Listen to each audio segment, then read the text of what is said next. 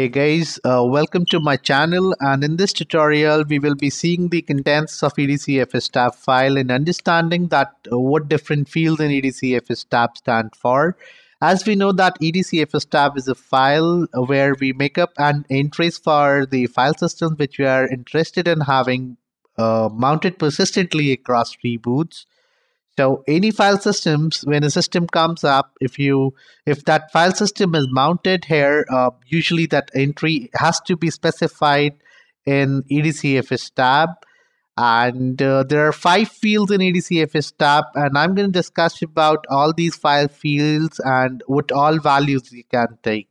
So let's VI into EDCFS tab and understand these 5 fields. Now, the first foremost field is the file system that needs to be mounted. So, as you see that /test1 was the file system that was mounted in the output of df-h. So, we created a partition on disk std, and that's the first partition. So, we specified here /dev/std1. There are different ways to specify file systems, and in case you are interested in checking out, I have created another video how you go about mounting file system using the UUID and the label.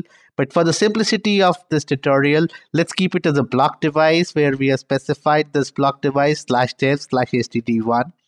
The second column talks about the folder on which you intend to mount your file system. So in this case, we have mounted /dev/std1 on /test1. The third column or the third field here specifies the type of file system. So like the proc, sysfs, tempfs, these are temporary file systems, and we can specify here ext4, ext2, ext3, or the file system type that we have made the file system. In case you're interested in mounting a CD-ROM persistently across reboot, then ISO 9660 is the file system that is specified for that.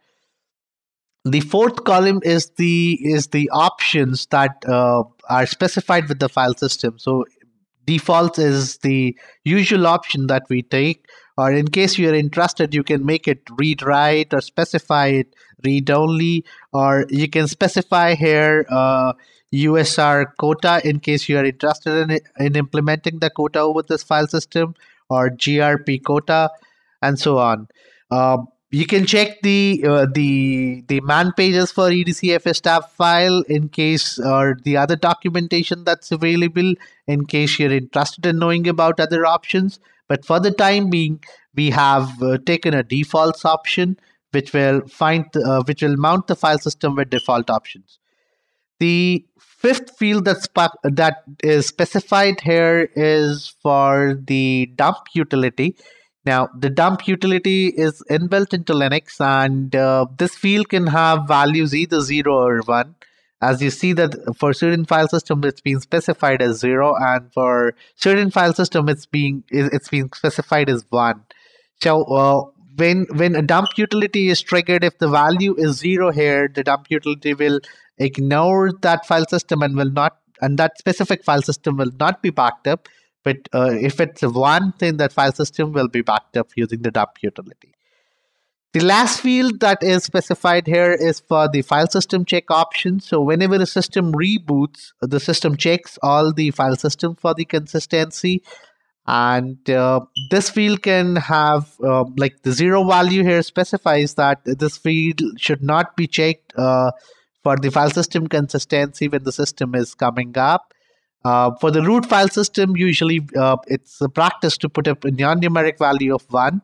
And for other file systems, we specify here the value 2. Now, watching the structure of EDCFSTab file, all these 5 columns, you can either separate them using a space or a tab, but just to maintain a consistency and to have the neatness in place. So I prefer putting up in a specific tabulated form, which you can, of course, continue doing so that it looks more neat and consistent. And I believe that is all that needs to be discussed about the EDCFSTab file system, EDCFSTab file, and how file systems are mounted using and how to go about making an entry in etc fstab for the file system that needs to be mounted. I hope this has been informative for you, and thank you so much for viewing. You may subscribe to my channel in case you have not, to keep yourself updated with the latest video tutorials that I keep on posting. Bye for now. Thank you so much for watching.